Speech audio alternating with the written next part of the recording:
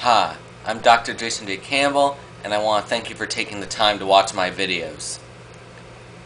Yeah, sorry about that. Actually, this is the sorcerer of mathematics, as I've apparently been branded.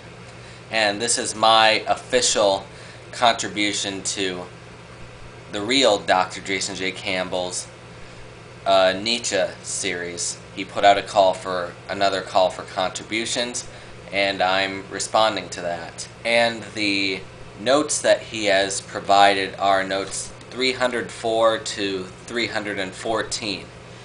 As with last time, I will be using the Barnes & Noble Library edition of The Will to Power, which might be a slightly different translation than yours. I don't know what version you're using, viewer. But he gave a very idea-filled section of the book, so there's no way I'm going to be able to go through every single thing that's expressed here, but I'm going to chop it up into bits and pieces and comment on the ideas that I think really stand out in this section. And I'm going to get started quickly because there's a lot of ground to cover. This section is section 4 of Book 2, Chapter 2, and it's called How Virtue is Made to Dominate, which already you can tell that this is going to be good. And we're starting with note 304. This note is called Concerning the Ideal of the Moralist. He starts out by saying, in this treatise we wish to speak of the great politics of virtue. And in particular he talks about how virtue is made to dominate. Now he answers this by saying that in order for it to dominate, one must renounce all hope of becoming virtuous. Now this is key. This is the tone for the entire section. He's talking about how in order for virtue to reign free in society, you must necessarily use immoral means for this to happen. For example, coercion and violence. Not everybody is going to be virtuous, so the only way to actually approximate such a land where virtue reigns free, you have to use coercion or domination, for example, both of which are not part of virtue. So in a sense, morality is kind of caught in a catch-22. On the one hand, you want to behave morally, but on the other hand, you want everybody to behave morally, and that's just not going to happen unless you behave immorally. And on a bit of a side note, this is why one of the reasons why I'm an anarchist. You see, the state has a monopoly on the legitimate use of coercion and violence, by definition, by my definition at least. And in order to ensure the rule of law, it must do things which are against its laws.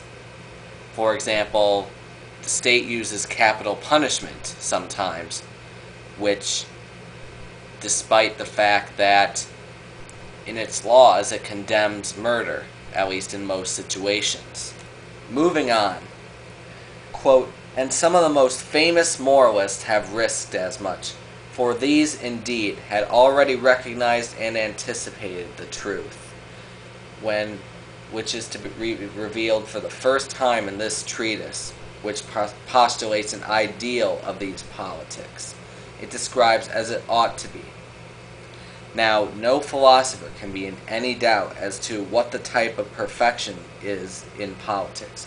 It is, of course, Machiavellianism, end quote. Now, one thing that I want to emphasize about this particular passage is that it completely obliterates, as if it hadn't already been obliterated since the 1950s, the idea that Nietzsche had any connection himself whatsoever with National Socialism, the Nazi Party in Germany, because this movement was very Machiavellian in nature, and yet Nietzsche is holding Machiavellianism as what happens when you get moralists in power. I mean, Hitler himself is said to have had a copy of Machiavelli's The Prince on his library. So it's pretty clear that Nazism and Machiavellianism are pretty close together. And I think that if Nietzsche had seen the rise of Nazism, he would have condemned them as moralists. And for that matter, he would have condemned his sister for libel. Continuing, quote, "But Machiavellianism can never be achieved by man. The most he can do is to approximate it. Even in this narrower kind of politics, in the politics of virtue, the ideal never seems to have been realized. Plato, too, only bordered upon it." Now, the fact that he's referencing Plato here is important in this context, because at Nietzsche's time, pretty much the only conceivable interpretation of Plato's politics, such as the Republic, was a totalitarian state which was run by philosophers who were able to decipher what was good and impose what was good on everybody else. And yet Nietzsche is saying that even Plato only bordered upon it, only bordered upon true Machiavellianism. And because Nietzsche only could have interpreted Plato's politics as being utterly totalitarian, this is a big deal. It means that moralism, in principle, leads to a form of totalitarianism the likes of which we have never seen and could never possibly see. Another thing is that Nietzsche believes Plato to be the philosophical precursor of Christianity. Plato is said to have claimed that religion as metaphysics for the masses, and Nietzsche seems to have seen Christianity as the fulfillment of this datum by claiming Christianity as Platonism for the masses. So again, we have the connection between moralism and Machiavellianism, totalitarianism. Now the result of this, Nietzsche says, is that, quote, "The moralist's duty is to be an immoralist in deeds. That he must not exactly appear to be the latter is another matter. Or rather, is not another matter. Systematic self-denial of this kind belongs to his self-imposed duties. Without it, he can never attain to his particular kind of perfection." So we come to the climax of what Nietzsche's been building up to all along. Morality has two mutually exclusive goals. The first one is the adherence of a person to morality, but also the adherence of everyone to morality. Now, ultimately, this contradiction is resolved, according to Nietzsche, by letting morality reign supreme, again, by immoral means, but at the same time putting on the appearance of acting morally, which necessitates self-denial. The reason why this is that, by definition, immorality is acting in accordance with one's will to power. And unfortunately, this is exactly what morality is doing. It's acting out of its own will to power when it attempts to see everybody behave morally. So in order to appear to behave morally, the politician must deny his own will to power. This is perfectly okay, though, because the moralist is supposed to deny his own will to power in the first place, so he sees no problem with that. Now, quote, a great moralist is, among other things, necessarily a great actor. His only danger is that his pose may unconsciously become second nature, end quote. So, in other words, moralists must be good actors in order to appear to be acting morally. And because, as Nietzsche said, there's a danger of this becoming second nature, many of them don't even realize that they're acting immorally. They're so good at rationalizing to both themselves and others their actions that they genuinely think that even when they're doing the most horrendous of things to promote their own morality, they think that they're doing it for the good of everybody. Now, Nietzsche equates the ideal of morality with, quote, a divine ideal, and as a matter of fact, they say that the moralist thus imitates a model which is no less than God himself. God, the greatest immoralist in deeds that exists, but who nevertheless understands how to remain what he is, the good God, end quote. Now, it should be mentioned here that Nietzsche was not the first person to equate God and morality. Max Stirner, who was writing before Nietzsche was even born, was the first person to compare God and morality both to being spooks, which is essentially a way of saying abstractions. An individual will place a spook before himself and sacrifice everything to it. And both God and morality are examples of this. And Nietzsche is saying something similar, actually. The moralist is equated with serving the highest possible ideal, but he is really only sacrificing himself for this higher ideal. And something else that Nietzsche brings up in this passage is that God is an immoralist in deeds, he says. In other words, he's a Machiavellian. And yet, despite this, he's still considered by those who follow him to be omnibenevolent, the greatest example of good, despite his atrocities that he can be said to have committed. So that's all I've got on note 304. The next note is 305, which is a lot shorter. It's simply, quote, the dominion of virtue is not established by means of virtue itself. With virtue itself, one renounces power. One loses the will to power. And this is essentially saying that immorality, by definition, is following the will to power.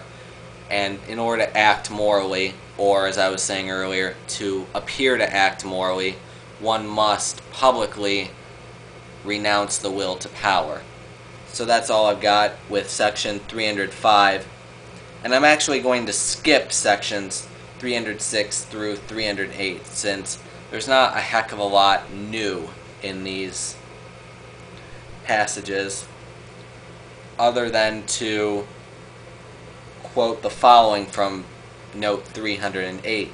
Quote, morality is just as immoral as any other thing on earth. Morality is in itself a form of immorality, end quote. So again, we have this contradictory goal that moralists have. It's an impossible goal. You cannot simultaneously act virtuously and get someone else or everyone else to act virtuously. It's just not going to happen. Moving on, note 309, quote, there are some who actually go in search of what is immoral. When they say this is wrong, they believe it ought to be done away with or altered. On the other hand, I do not rest until I am quite clear concerning the immorality of any particular thing which happens to come under my notice, end quote. Now, my interpretation of this note is that when most people say X is immoral, they're describing a gut reaction to it, and then they're trying to justify their gut reaction after the fact. And this is actually something that's well established in psychology. For example, the trolley problem, where if you see a trolley about to run over 5 people, but you have a switch track where you can make the trolley only run over 1 person, most people would flip the switch track because you're saving 5 lives at the cost of 1. But if you change the problem so that you're walking on a footbridge with an enormous person and you see another trolley which is going to kill 5 people, but if you push the big guy off of the footbridge, he will die, but you will save the 5 people.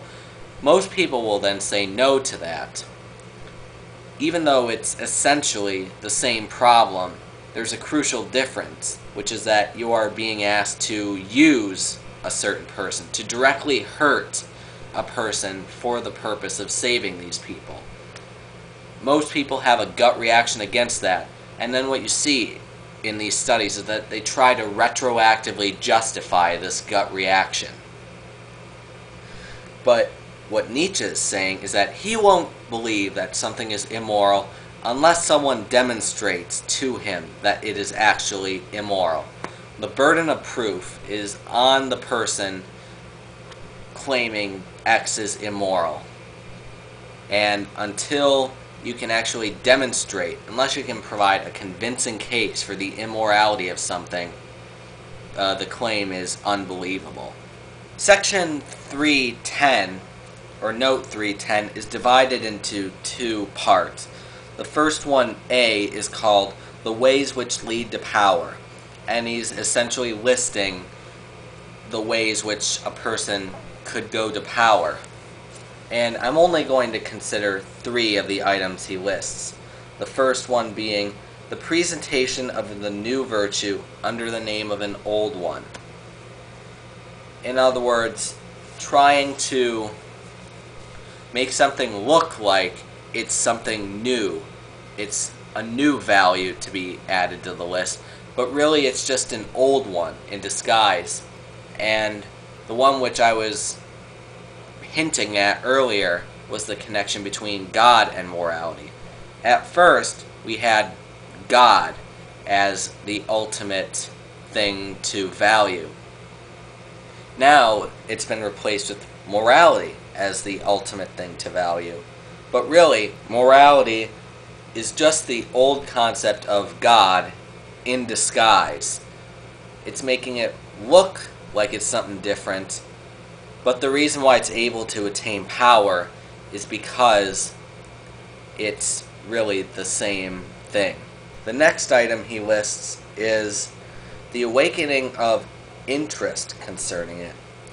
And he gives an example of happiness declared to be its reward and vice versa. End quote. Now, the thing which I found interesting about this is it's essentially an attack on utilitarianism, the belief that the only intrinsic good is happiness and the only intrinsic evil is suffering. And what Nietzsche's saying is that the only reason utilitarianism could gain power was because it appeals to something which already interests us, or at least appears to interest us. Nietzsche himself is not fond of the idea that happiness is something that we strive for. In fact, Nietzsche explicitly denies this when he says something like, man does not strive for happiness, only the Englishman does. I find that incredibly funny. But Nietzsche's intent on the idea that power is what people strive for, not happiness, unless that's your way of gaining power. And the third thing that he lists is the conversion of its adherents into fanatics by means of sacrifices and separations. End quote. So in other words, the divide and conquer strategy and the strategy of making people sacrifice things to the glory of whoever's in power is no coincidence. It's something that's almost built into a person's method of gaining power, because these are very effective ways of gaining power: divide and conquer and forcing people to sacrifice certain things. These are very effective ways of getting into power. So the fact that many, if not most, power structures have these is no coincidence. Now the second part of Note 310 is just a list of things that power attained. And I'm not going to actually discuss it, but I'm going to leave them here for you to see, and you can think about your own interpretation of them. But I'm not going to get into them right here. Now, Note 311, I think, is the most interesting one. It's called, "By what means does a virtue attain to power?" Well, he answers this question, quote, "with precisely the same means as a political party: slander, suspicion, the undermining of opposing virtues that happen to already be in power, the changing of their names, systematic persecution and scorn, in short, by acts of general immorality." End quote. Now, this time, I said politicians earlier, but this is the first time that he's explicitly attacking politicians. And political parties do exactly what Nietzsche just mentioned. Mudslinging, slandering other candidates. And I think the best example of this would be the 2008 presidential election. Anybody who remembers anything about that election remembers that that was probably the time when the word socialist was used more often than any other time. And it was almost always the Republicans calling the Democrats socialists. They didn't actually back that up with anything other than an equivocation of from each according to his ability to each according to his need with spreading the wealth, but it really is nothing more than just mudslinging. And it's interesting that Nietzsche brings up the changing of their names, because that's exactly what the Republican Party was trying to do by branding the Democrats as socialists. In fact, they tried to pass a measure that would rebrand the Democratic Party as the Democratic Socialist Party or something like that, which I just think that that's adorable. How does a desire behave towards itself in order to become a virtue? A process of rechristening and systematic denial of its intention. So in other words, the reason why mudslinging appears to be not as bad as it really is because they're denying the obvious intentions of the people who are engaging in it. Okay, we're in the home stretch here. Note 312. Quote, "The slavish attitude of mind appears as Christian obedience, and wretchedness becomes humility."